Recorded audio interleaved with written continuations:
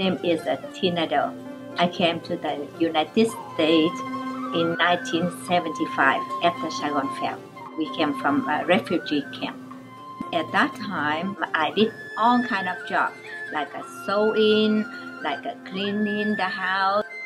My husband, he works 2 jobs all the time. One job is like in state school and cleaning stuff. And at daytime, he worked for grocery or he worked for welding or whatever. We all work so hard to raise the children because I had 4 small children and 1 sister at that time. After several years, we found a business school. That's why I went and I got the certificate to work in the office. And at first I worked for insurance company.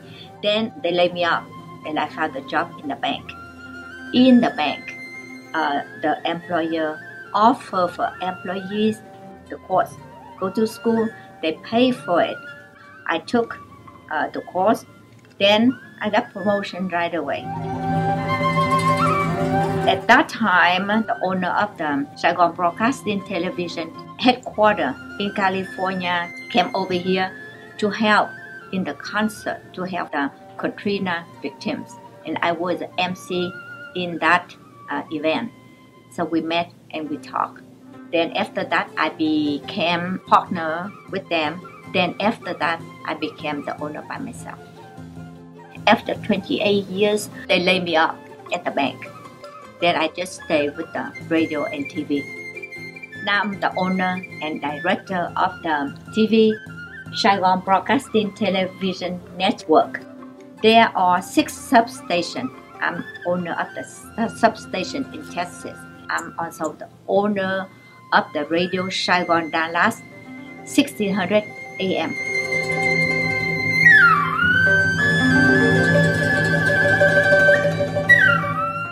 Of course, if I can turn clock backward, I would like to go to school and get education, get a degree.